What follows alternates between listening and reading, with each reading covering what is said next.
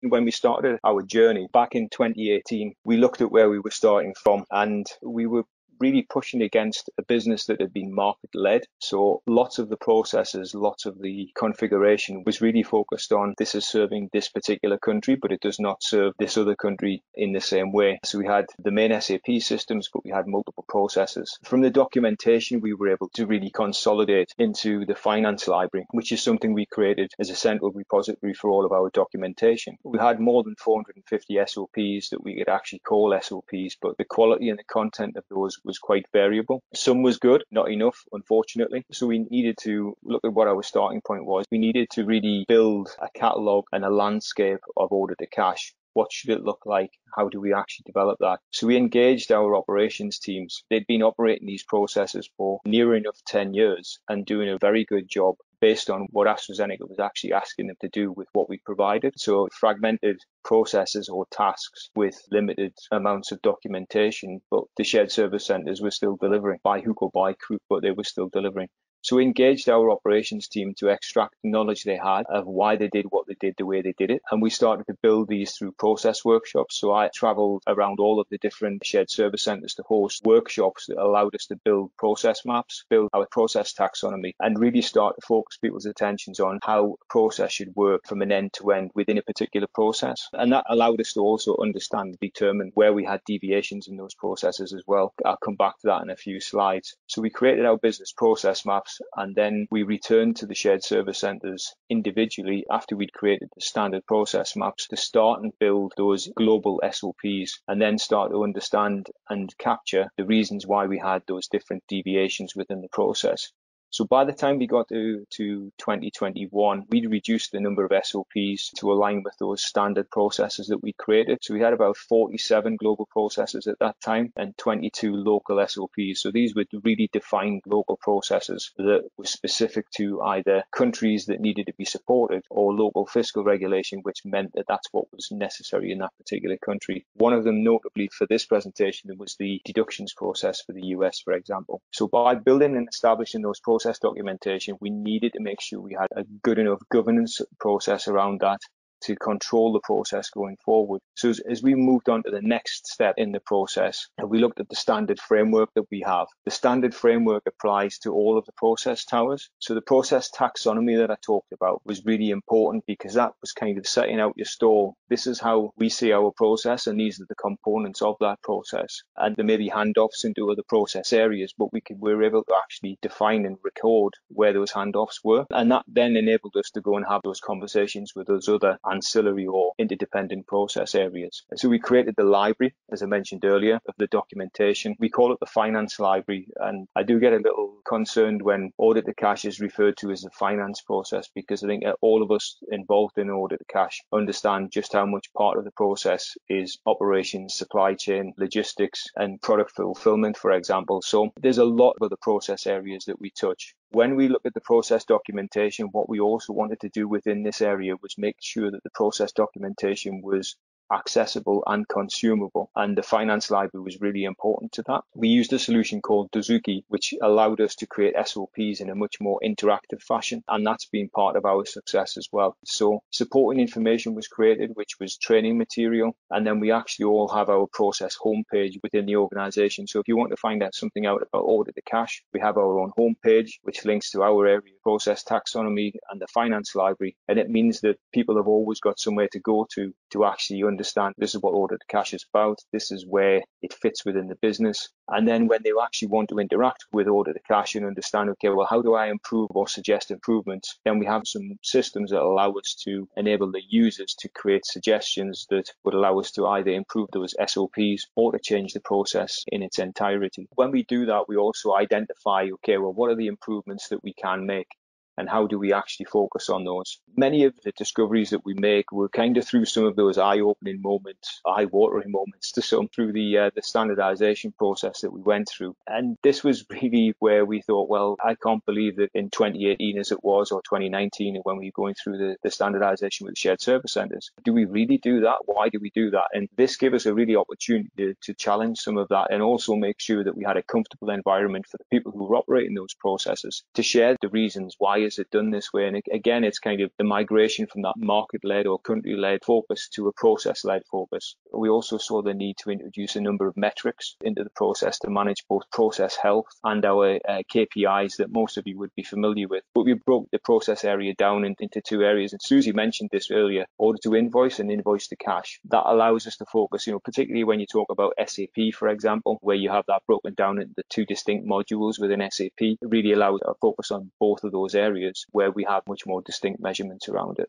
So we will also identify through this process a number of manual processes that I would not necessarily expect to see in 2018 and 2020. And that's maybe coming from a background where I've worked in FMCG and CPG in the past, where it's really been about efficiency and small margins. So we identified two areas being cash application and order entry, where we looked for automation of those manual processes. We also identified through this process of standardization that we had lots of manual interventions. The graph that you see in the top right-hand corner of here, this donut, shows some of the focus areas that we're able to bring by identifying, okay, well, what do we change manually? What are we actually tampering with in the process, rather than putting information in at the order entry stage and letting it flow out at an invoice and a collections process. So we were able to identify a lot of that with some of the process analysis and process health indicators, as well as the process mining that we did as a result throughout this transformation journey. We focused really on performance and outcomes from the shared service centres. So we moved more to collections efficiency rather than collection to terms. We tend to focus less on DSO, not so much the fact that the business doesn't focus on DSO, but from a shared service centre environment, how much influence a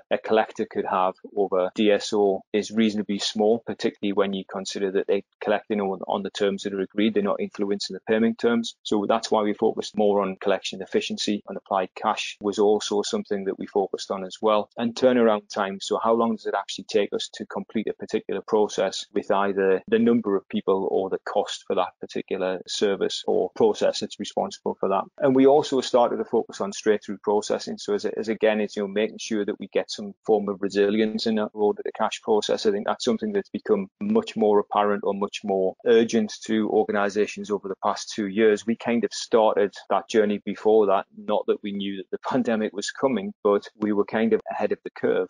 And as much as we were starting to prepare for the fact that we needed to be much more resilient, we needed to be much more reliant or have a level of straight through processing. And we needed to make sure we had process adherence as well. So as far as the processes in the past are concerned, when we start to standardize, we want to make sure that those processes are actually followed as well. So some process adherence was in there to make sure that we could see how people were actually delivering those processes. And when we go through that change management process, we're taking somebody, well, this is the market-led way of doing it. Now this is the process-led way of doing that. We needed to help those teams on that journey. So the change management process that we went through was really engaging with those people in the first instance to create the business process maps. But then when we started to change the processes themselves, some really good knowledgeable people from my team with experience of going through this process before were helping those guys on the journey. So we went through a process of capturing the knowledge of the individuals. And we really went through a process that, in simple terms, was really to download the knowledge from those people, play it back to them, and then help them on the change journey by changing that process to something that either uses much easier or much more efficient transaction codes within SAP, for example, or changing some of the processes around the tasks they were actually completing that made the process a lot more efficient. So we help them go through an iteration stage of, this is what you started with, this is what we think you can work with, and this is what we think you can change, and we believe you can change because we've seen that before. Playing that back to them again, and then giving the operations teams that opportunity to add any other flavors to that. So we give them the opportunity to actually have an influence over the process and the standard operating procedure in the end that they were actually going to deliver. And that gave our shared service centers the opportunity to really be part of the change process. So when it comes to actually training those processes with the rest of the team or any starters and new joiners, then we already had that embedded within the people who've been part of that change process.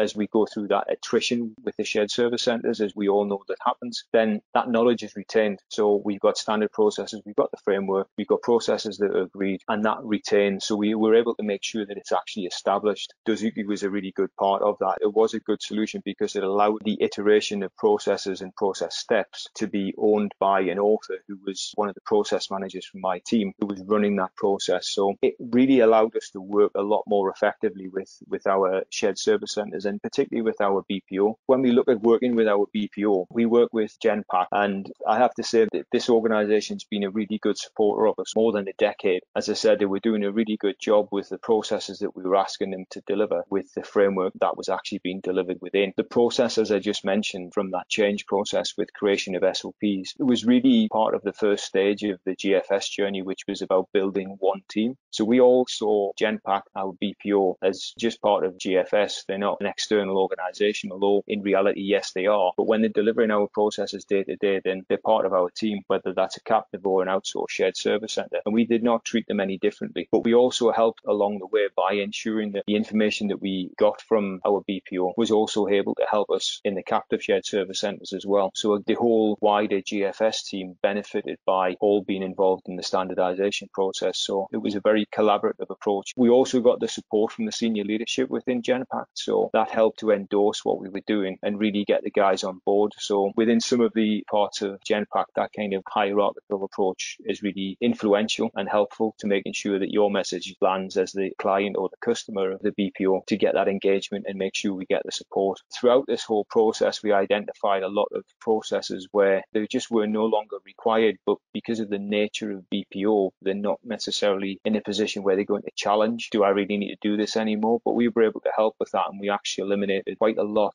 of unnecessary processes that could either be replaced altogether or stopped. While we also addressed the contractual agreement with Genpact throughout this process, it was really to kind of refocus the attention on, okay, let's do this, but let's both benefit from it. And that's how we were able to land that as well, particularly around the standardization and the automation areas of our working relationship. But what has been really, really important is that, throughout this, we celebrated and recognized members of the team. Some of the photographs you see on screen here are of the team that we have in Delhi. This was a really good journey that we went on because at the beginning, people were apprehensive about what was going on. It was going to be a big change. But by going through this process and recognizing people who made good contributions, significant contributions, but have really displayed the attitude and positive collaboration throughout, has been really rewarding for us, but also for the BPO. And we had a lot of fun throughout it, despite some of the challenges we had along the way. But that's also supported a lot of these guys in their personal development as well. We've seen a lot of people that have progressed in the organization as a result of the journey that they've been through. This really allowed us to focus on that real focus on we've got people, we've got process, we've got technology, and we want to make that thing work in harmony. If we look at driving out waste within our business, one of the main areas that I focus on is non-linear cost of process. So we want to make sure that we've got a process that has a level of elasticity in it without growing the cost of that. So we want to improve business outcomes and be a trusted business partner, have a high performance culture, and really continue to demonstrate that we're actually focusing on continuous improvement. But we need to move towards that delivering solutions. So using lean methodologies, that kind of thought process to continuous improvement, but making sure that we address those deviations in process that we highlighted through the standardization process, system deviations. So if you've got configuration that's not necessary anymore, or we can find a way of using core SAP to support it, then we do that as well. But it's really also about identifying those automation opportunities as well. And process mining's been a really significant part of this as well, allowing us to identify those continuous improvement opportunities, but also help us build those business cases for the automation opportunities as well. So when we look at the automation solutions that we were aiming to leverage globally, which has been really the approach, what I wanted to do following the discovery that we made through standardization and the process knowledge that we built was looking around making those kind of big leaps. As I'd mentioned, as an organization, we'd not necessarily focused on investing in this part of the business in the past, but we needed to make some big leaps forward. So high radius was identified as one of the main solutions that can enable us to do this. And this was really focusing on resilience and process mobility. Because of it being a cloud-based solution, it would allow us to plug into that wherever we are. But it also allowed us to address one of the main focus areas, which was cash application, to do that on a global basis. But as many of you know, that the high radius solution also has a modular approach. So whether you use cash application and deductions as we do, or you expand that to collections, the EIPP platform, or the credit risk area, or others that high radius offer, then that is something that appealed to us because of the number of business models that we have. We have about 5 or 6 main business models. Not every one of those business models needs to use every one of those or any of those modules that high radius offer. But what we can do from it being a cloud solution is we could really see the scale of plugging into that that solution. So we could use collections in some markets, we could use deductions in one or two as we use it in the US today, and cash application, as I mentioned, we could use globally. So it would enable us to leverage that solution on a global basis, but also to keep our system architecture relatively simple. Another back office process that I mentioned as well was really to address the tail end of order processing or order entry. So a lot of our orders come through via EDI, which many businesses do these days, but we also have a fairly stagnant volume of orders that continue to be processed manually that we were aiming to address with the Alemica solution as well. Combined with that, we were also looking at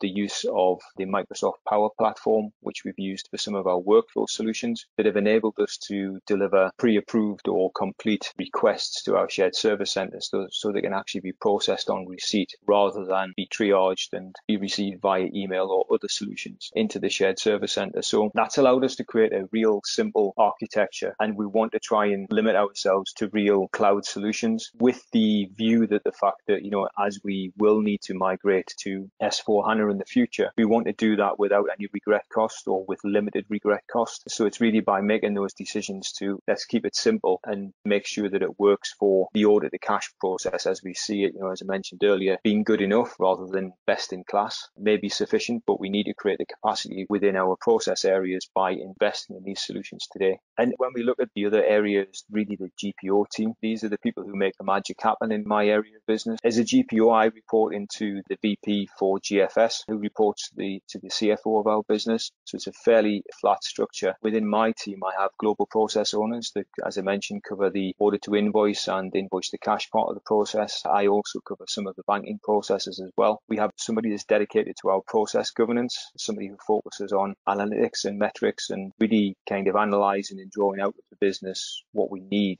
and what we should be measuring, as well as somebody who actually looks after, adding the oil to the engine, kind of making sure that things happen is by addressing some of the master data and data attribute challenges that we have that allow either our core SAP processes or our automated processes to work more effectively.